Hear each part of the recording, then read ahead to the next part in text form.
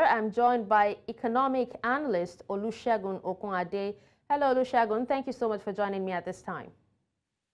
Good morning, good afternoon, Good Doshan. Good Good afternoon. afternoon to all our viewers across the globe. A little correction is Olusegun. Thank you. Olusegun. Apologies for that. Yeah, Now, thank Olusegun, you. the president has actually insisted that his administration's decision to remove the petrol subsidy was necessary to prevent the country from going bankrupt. Now, what do you make of this statement?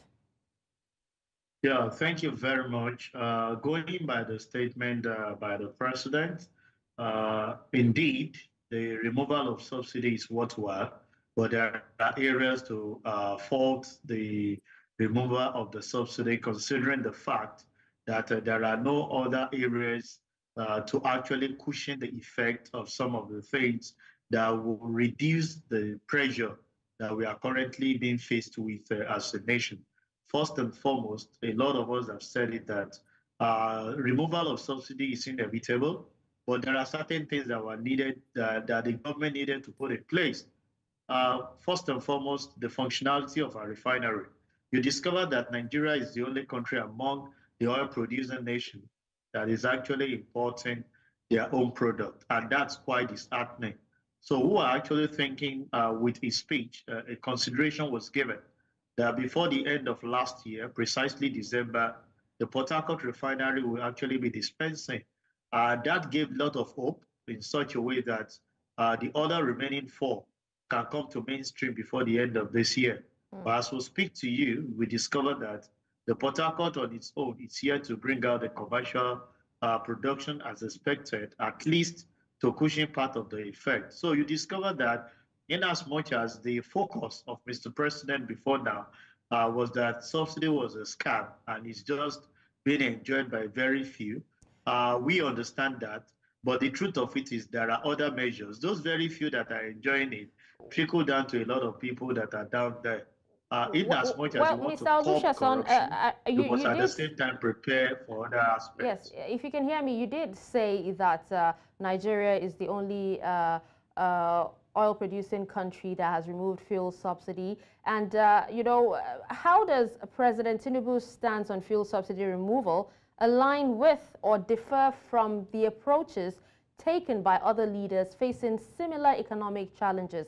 Because, this economic challenge is not just the Nigerians actually facing it. Some other countries are too.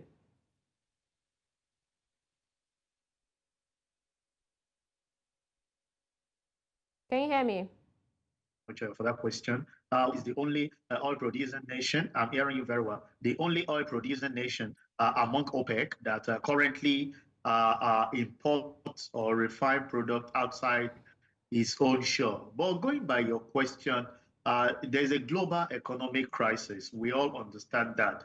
And a lot that most other countries are doing is to see how they can domesticate some of the things that they are doing.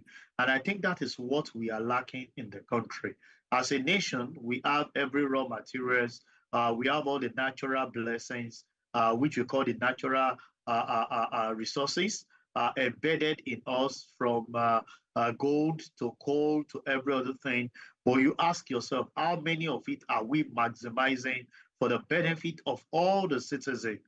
You discover from the word that we heard from the Minister of Solid Mineral that this is just something in the hands of very few, which is quite disheartening because this was meant for the all citizen, but very few are actually enjoying the largesse. That's a problem that I feel that we need to start addressing. Some of the other countries, take for example, China, Malaysia, UK, and all those people that have natural resources look for an intentional act to make sure that those things are processed within the comforts of their country. Because aside those things, the byproduct that you get from the natural resources that you're actually processing can be used for other things. So when you push it out to other country to process for you, example is the crude oil. I keep asking myself, when we push out crude oil for other nations to process for us, where are the byproduct like the jelly, the bitumens, the other things that we get, the fertilizers that we get from it that we can use as input into other arms of the government. These other people that you are pushing it to, they are actually utilizing those other ones at no cost to them because you consider it as a byproduct. That is why I would say the thing that we are yet to do as a nation, different from what other countries are doing, is that they domesticate their production in such a way that the natural resources that they are blessed with are actually processed, are refined within the comforts of their albeit. You can imagine the process of gold, the process of coal, and all other natural resources. If it's actually being processed here, you discover that will create employment and will be able to empower people. That's the difference between us and those other leaders who are actually creating a sort of relief for their people. And on the final note on that, I think the aspect of corruption is not allowing us to make a difference.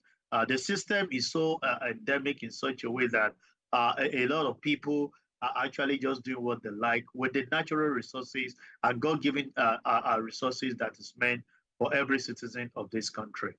Right now, talking about creating relief for their people, quite a number of palliative programs have actually been rolled out by the government, which seems like a drop in the ocean, especially in mitigating the impact of the removal. I remember we've had states were given 5 billion naira each.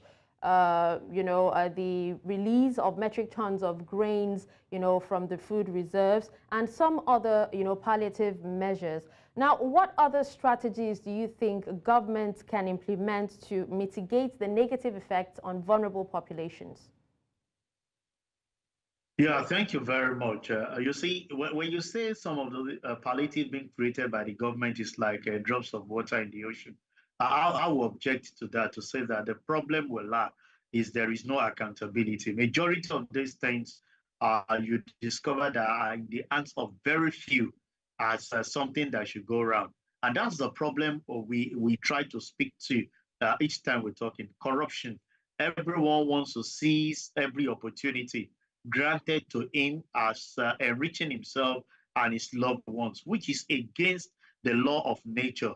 And that's one of the problems we are faced with. If you ask what are the other measures that the government can do, I think it's high time to start looking how to create an enabling environment. Don't forget the president in his speech at the World Economic Summit said, we have a yearning youth who are ready to be creative. But you ask yourself, what are those things that will actually revamp or take the youth towards this thing? We don't have power. I can tell you practically in the last 1.5, 2 weeks, it's been darkness all around. If you're not in band A, the rest of us have no access to power supply. And you expect somebody who wants to create something, who wants to be innovative. What are the power supply that he needs to use to do that particular thing? At times, some people decide to work at night because that's more convenient for them. But there is no power. You talk about security. People want to go into other areas because you say this inter-state relationship is very key and fundamental. But you discover that people are afraid to travel between here and the east to even go and do what they have to do. When you have to fly, put the cost of that particular thing in your operating cost, it will not be there. So I feel government need to create a system in such a way that they can checkmate the activities that they are actually pushing. A lot of those palliative are always in the hands of the very few. Don't forget that as we speak, we are still battling with the issue of the Ministry of Humanitarian without hearing anything. Within the space of that period, look at the amount of millions that were actually seen being misappropriated by a very single, and that's the ministry that is to cater for the vulnerable, that is actually misappropriating some of the funds. We've asked ourselves, do we even have database to give relief to business organizations, people that have been paying taxes? What relief are you giving to them in such a way that they can improve their productivity? A lot of them are investing into infrastructure that are supposed to be provided by the government, and they are not getting relief for some of these things. So if those operating costs are high, how do you expect them to increase the bottom line of getting more staff to grow their business? I think those are areas that government should start looking towards, how we can domesticate and create the business environment that will make the businesses to grow in our nation. So Olusegun, before we let you go, what are the main takeaways from President Tinubu's speech regarding the broader implications of fuel subsidy removal for economic policy and governance? Yeah, the speech, as far as I'm concerned, was well crafted, but I would say that it doesn't speak to the reality. During your highlight, you stated what an average citizen is facing. Even with the removal of the subsidy, the availability is not there. I don't want to share with you what I faced yesterday in getting fuel that will take me to the office this morning. A lot of this that is happening, I can tell you, authoritative people are actually losing their lives. Somebody collapsed while I was struggling to even get fuel yesterday. So you can imagine the hardship. We are not even complaining that the price is high, but you talk about the availability. And with what Ipman is saying, that we have to go through this for the next 2 weeks before we can have stability. And the reason that I've been given are actually shocking to me, saying that people are not renewing their license. What is the heads up that the regulators that are meant to do this are doing for the people that are supposed to do it, rather than waiting till the tail end when those things, people will be incapacitated. Going through this for 2 weeks, I don't know the impact of it on Nigeria, but I can tell you to create more hardship because the challenge is all of us feel relieved that subsidy is gone and we'll have availability of the product. But that's not what we are facing now. And you can imagine the power is not there. You are not having access to the PMX or DPK easily to actually use as alternative power supply. And I can tell you, every businessman what they are facing as we speak. So government need to be intentional about certain policy that contribute to the economic growth. And above all, they must start considering consistency in their policy. We seems not to have that. Just a few weeks ago, we heard about the drop in foreign exchange. I'm sure you know what the current price is actually talking to. So how many businessmen can actually prepare or plan for the next few weeks about things that they need to do. So government need to be consistent with their policy in such a way that will give the business owners or the business environment that comfort zone for them to plan ahead. And with that, people can actually the investment that the federal government or the president is actually bringing on board can start manifesting, and the citizen can be beneficiary of it. All right, well, thank you so much, Olusegun Okunade, for joining me and speaking on this. Thank you very much, Doshan, for having me.